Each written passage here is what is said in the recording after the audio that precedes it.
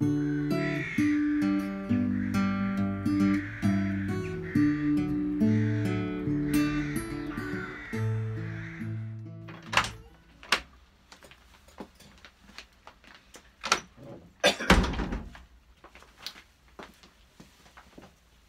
welcome to the shed.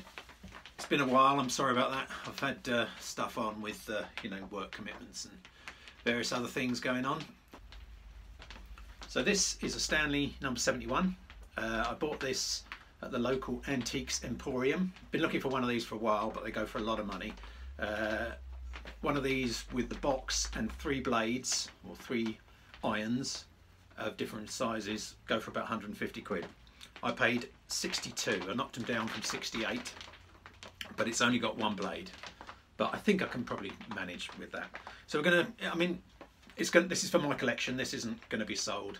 It doesn't need a lot of cleaning up really. It's just a sort of nickel plated covering which we can soon clean. Not sure what to do about the knobs. May leave them, may just take the finish off and give them a little varnish.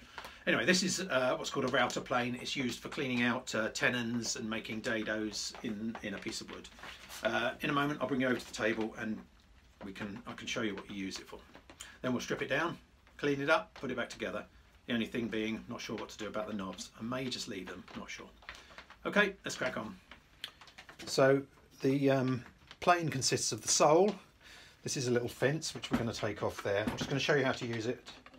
Well, I say show you how to use it. I don't really know, to be honest, because I've never used one before. So we're discovering together. Yeah, I'm not sure that's the original screw, which is a bit of a problem.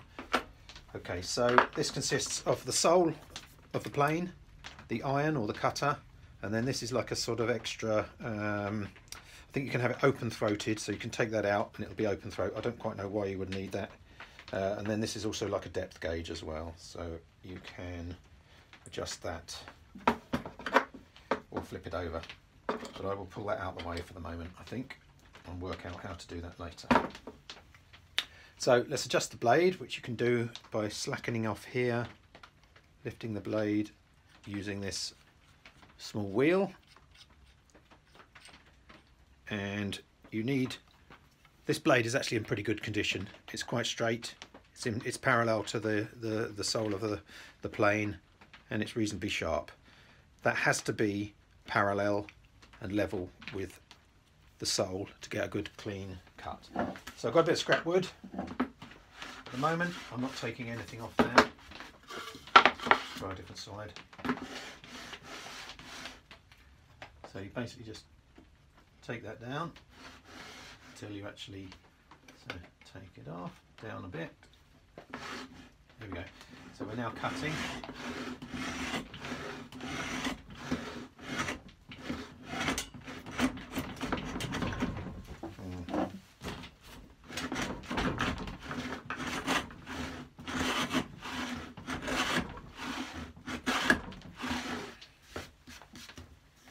So my cut is actually quite level, so I think that's a good sign. It's not particularly sharp, that's the bad sign. So yeah, I'll strip it down, we'll sharpen the blade, and we'll try and make a dado, and I'll show you how it works properly.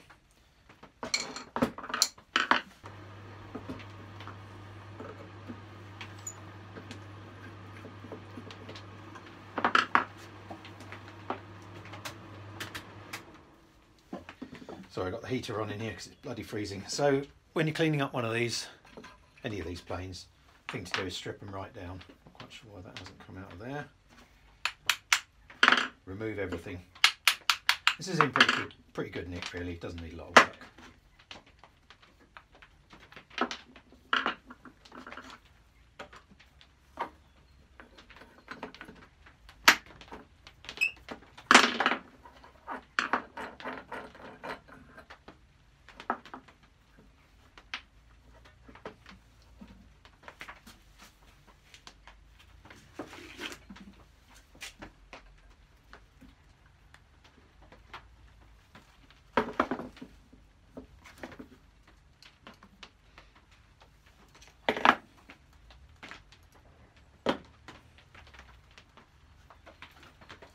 bloody freezing in here as well. It's cold out, raining, feels like it's going to snow. It's Thursday morning in the UK.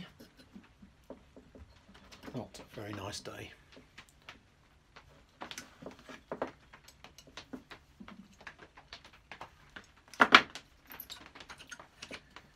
Got some new music to use on my videos from a guy called, well, I don't know what he's called, but his channel is Wintergarten. He's made a massive marble machine, worth checking out. I'll leave that down below, link down below, so you can have a look at that. But he does a free download of music, so I'm going to try that some on the background, so you'll notice a bit of a change on that as well. So these little keys, I think, are all the same size, so I won't get mixed up.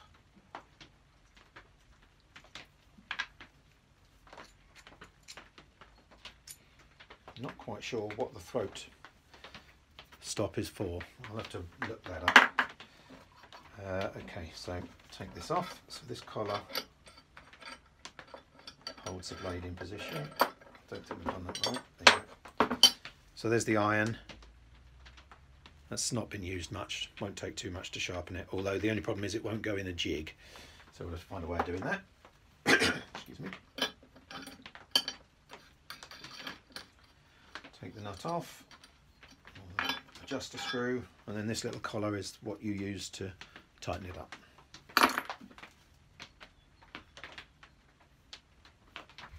There are 1 or 2 marks on the bottom here, so I think we'll start by getting that on a bit of flat sandpaper and just make sure that that's dead flat. Okay, let's do that. I need a little box for those bits, because I will lose them.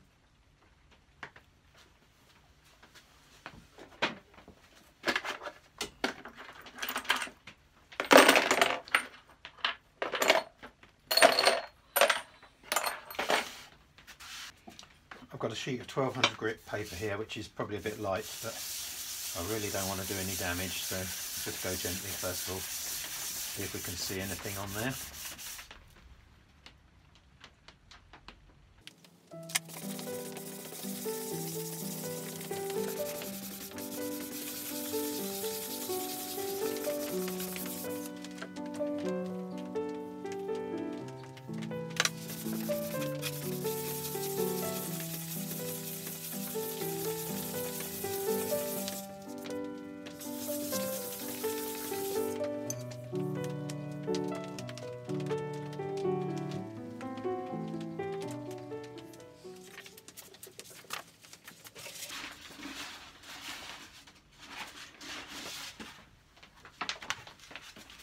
Switched to some 400, the 1200 is too light. I can feel a couple of little nicks just here, but I don't know if they're even raised, but this will take them off if they are.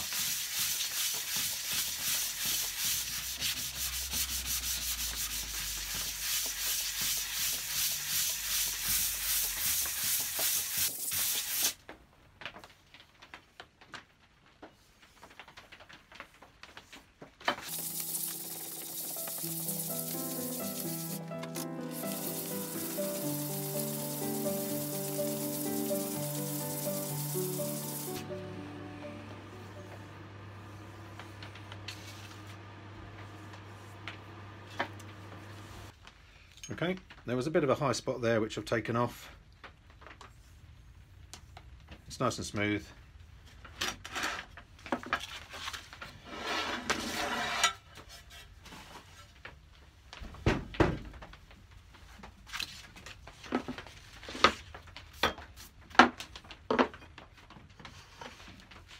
Okay, over to the Y wheel and we'll give it a clean up. This stuff should come up nice. It's just grubby really, it's not got any rust as such. Just needs cleaning. Let's do it.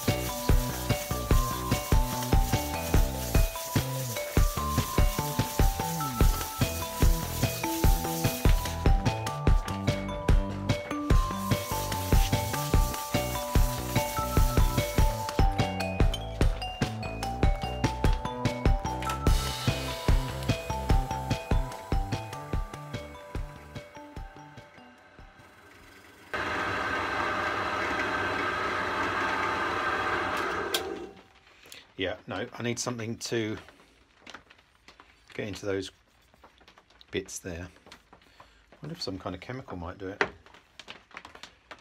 So I'm going to go and buy myself a little mini wire brush, I think. And that's the only way I'm going to get in there.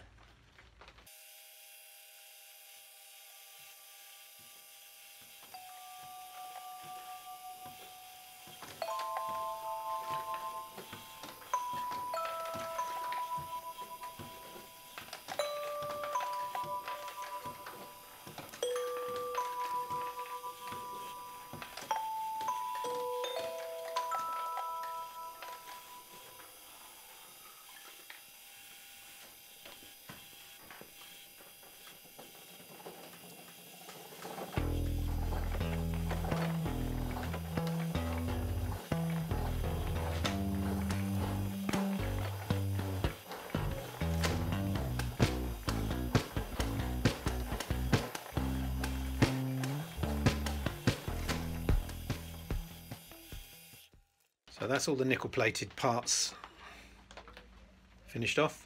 There's one or two spots where the nickel's starting to come away, but not. It's quite thick, so there's just a little tiny corner there where I can see there's nothing I can do about it anyway. As long as it's flat, that's fine. Okay, now we'll do the rest of the screws. I won't do these on camera, but you get the basic idea. And then I've just got to decide what to do with the knobs. I'm going to go and get a small wire brush just to do the main body, which I tried washing with a solution of detergent and a brush, but it didn't work. I need to get an actual wire brush. I had a look on eBay. These blades, irons, is the correct word, go for about 25 quid for two. So I won't be buying any, but I will look out for one. I'm sure I'll find one sooner or later. This one's, I guess that's 1/4 of an inch, isn't it? I need a 1/2 inch one really, but I can manage for the moment. But I'll look out for them. They'll probably end up in somebody's car boot box, because that's the sort of thing you say, what the hell is that? And just chuck it away. So I'll let you know if I find one ever. That's all the metal parts processed. These come up nicely.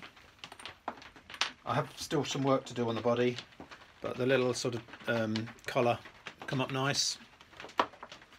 All pretty good really, quite happy with that. Of course I didn't really need to do this because it would have worked perfectly okay as it was, but it's kind of nice to do.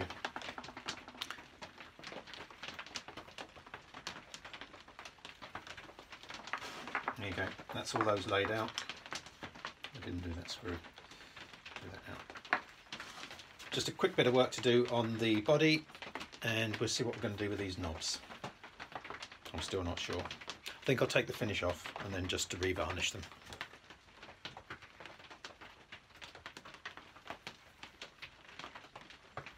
I changed my mind again. I'm going to give them a little tiny coat of varnish just to freshen them up.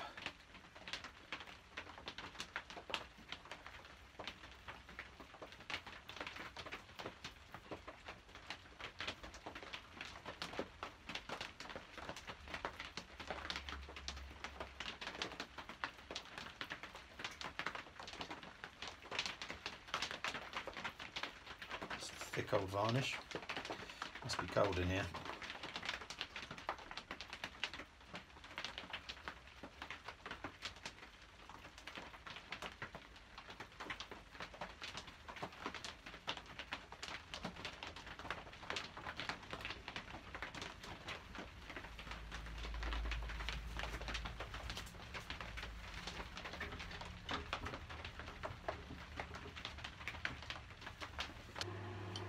Bought myself a new little wire brush.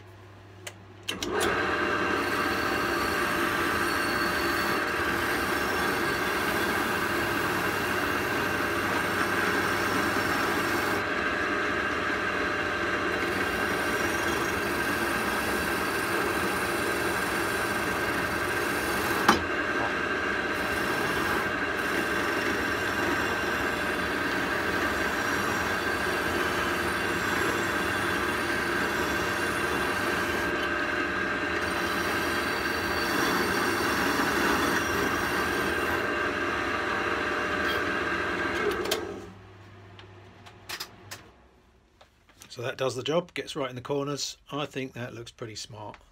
I don't think we need to go any further than that.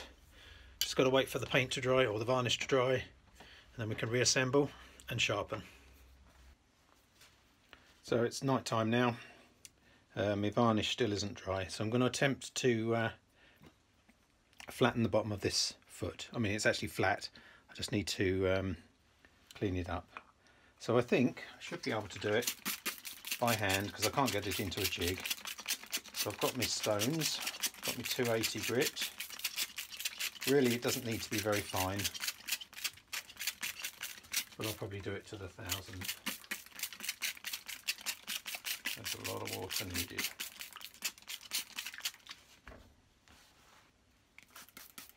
The amount of water these things suck up is amazing. I think you're supposed to put them in soak really, but I'm sure this will do.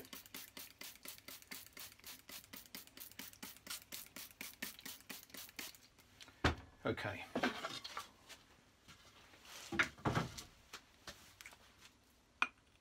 Got to keep that dead flat. Not going to be easy.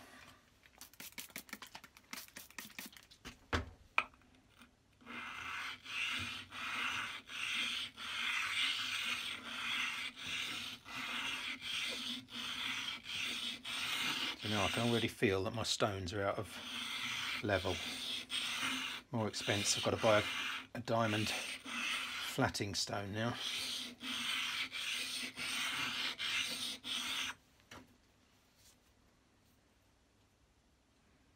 Can't see anything on there. That's weird.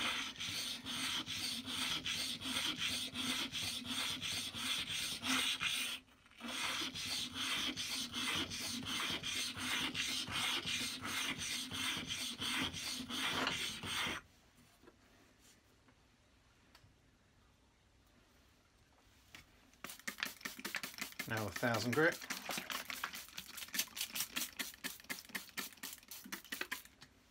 It should be plenty really.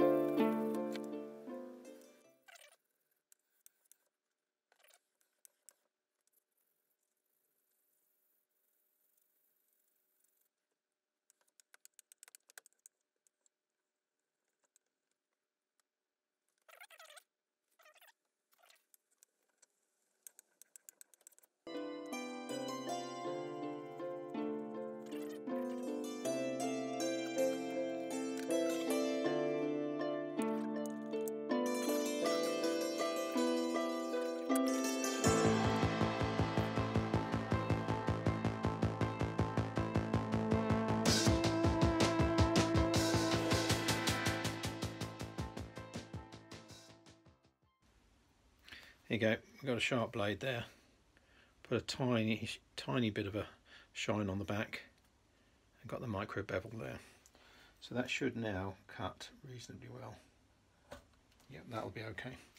When that's mounted, I think that'll do the job.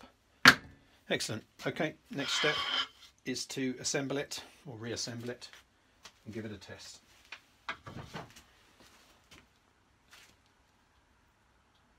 Not easy though. So it is the next day. Pretty happy with how all of it went, apart from the knobs. They've been curing for 24 hours nearly and still a bit tacky. So I'm going to put it together as it is and then come back to those another day. I probably will have to strip them. Obviously what I was doing didn't work right. Should be an easy reassemble if I can remember where everything goes. Start off with the knobs. 1, 2. Actually, probably should start by pushing these in.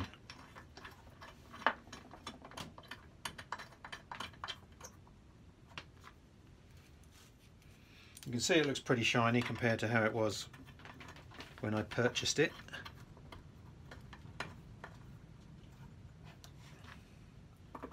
Knob 1, knob 2, screw,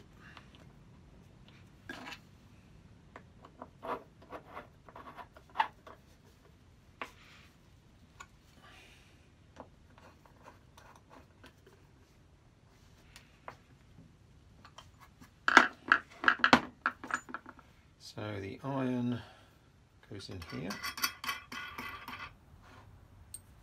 I've got to get this the right way round.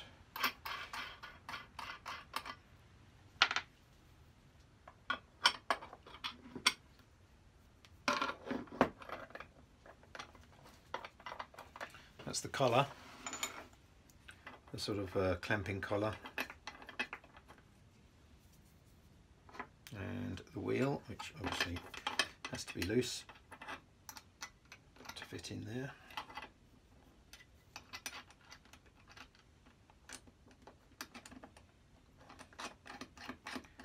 So that's the little adjuster wheel. Oh, that's not how it's supposed to be.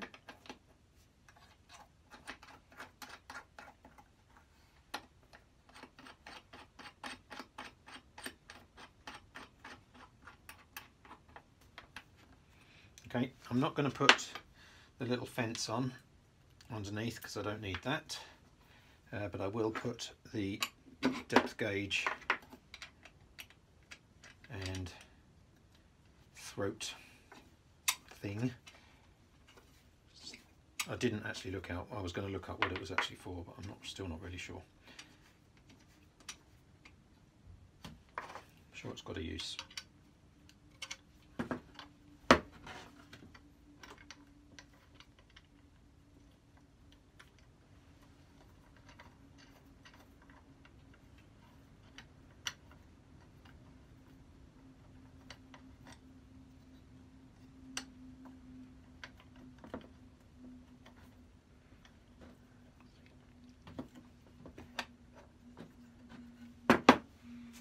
That's it, it's done. Not difficult, was it? But it does look really, really nice actually. What do you think of that?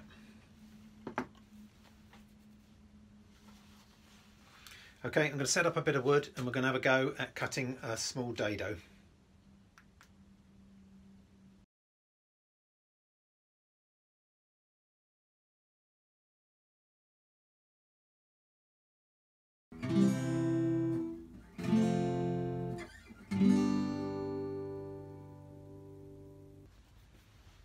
Okay, I've cut a couple of channels in this piece of oak. I'm just going to take the waste out with a chisel, or most of the waste.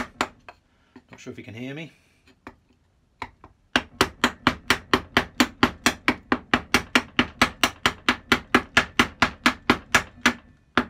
Just going steady.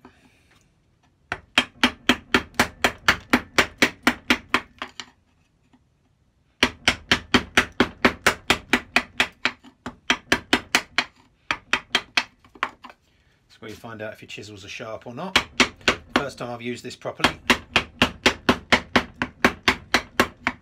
It's not brilliant, but it'll do.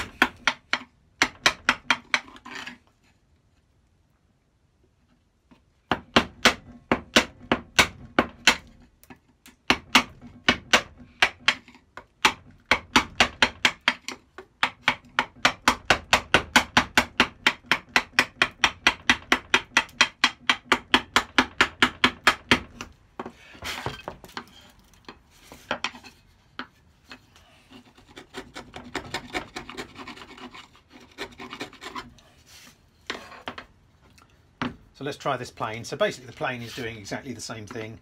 It's routing out any wood waste, effectively like a chisel. So let's take it down a smidge.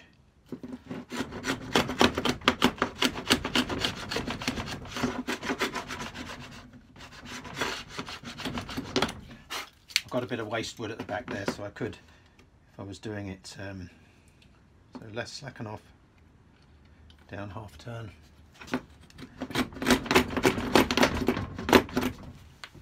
Now if I had a proper bench, this would be easier.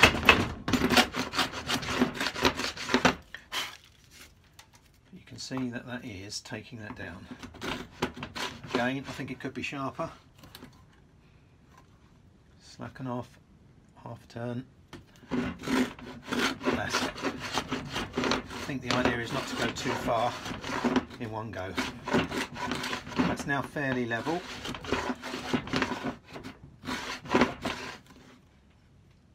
Slacken off half a turn or even a quarter of a turn.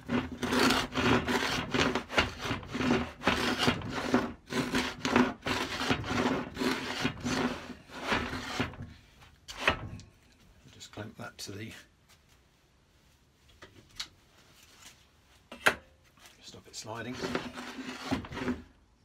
Slacken off, quarter of a turn.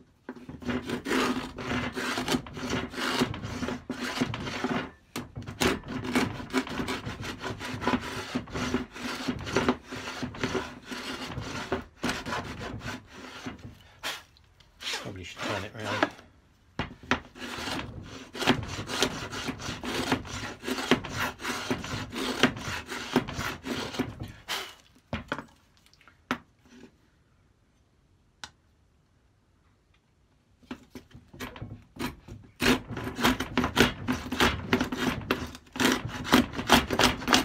Now that time I went too deep and messed it up.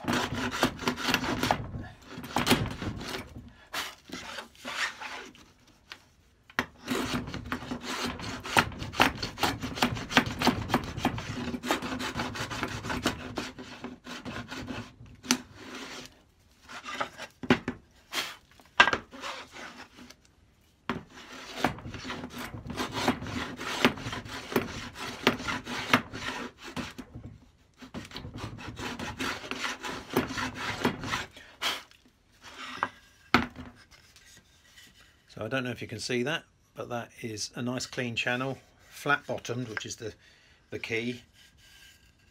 Could be sharper, but that's probably my sharpening technique rather than the tool. So there you go. It does work. So my next thing to try is to actually use that on a real joint, and in a later video I'm going to try my first ever mortise and tenon joint using a bit of this quite hard oak. Can't be that difficult, can it? Okay, thanks very much for watching. You've seen me restore this. It come up really, really nice. Almost as good as new, not quite, but the only problem I had was I wasn't very happy with the knobs, although I think I'll probably just live with them. It is going to be in my collection. I don't need to worry too much. Very useful tool. I think it takes a little bit of practice to get a good result, but there's not really anything wrong with that, is there? That will make a joint. If I had a better cleaner cut, that would be good. Okay, so the next time you'll see this, it will probably be me trying to do a mortise and tenon joint, which could be a laugh. Okay, thank you very much for watching. Don't forget to like and subscribe. I've been to the market this morning, so there's lots of exciting tool reviews coming up, things that I've bought, things that need doing up. So that's great, thanks. Leave a comment, like, subscribe, do all of that stuff. Thanks for watching, see you soon.